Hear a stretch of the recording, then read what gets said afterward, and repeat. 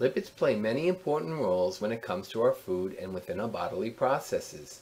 This video will introduce the concept of what lipids are.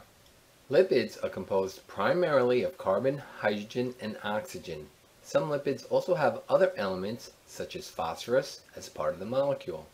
As a brief example, phospholipids are found within cell membranes and are also very useful in foods as they can be used as an emulsifier. Lecithin is one. The reasoning behind why lipids are so energy dense comes from the fact that they contain a much larger number of carbon and hydrogen atoms as compared to proteins or carbohydrates. Lipids are typically soluble in organic, non-polar solvents such as alcohol and ether, but have very limited solubility in water. The predominant form of lipids found is in the form known as a triglyceride.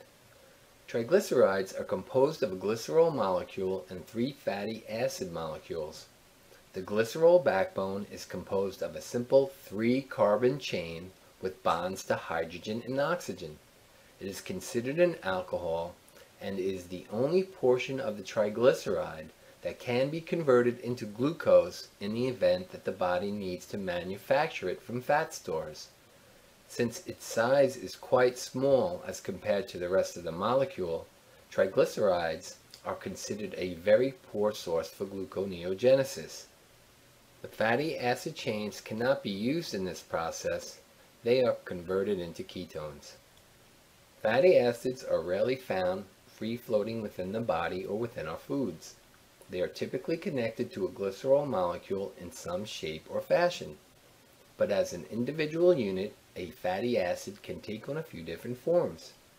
The foundation of a fatty acid is typically comprised of an even, numbered hydrocarbon chain, usually 4 to 24 in length, which contains a methyl group on one end, that's the CH3, and a carboxyl group on the other, that's the COOH.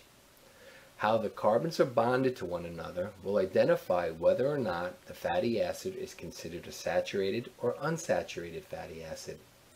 Saturated fatty acids containing 16 or 18 carbons are the most common form of the saturated fatty acids.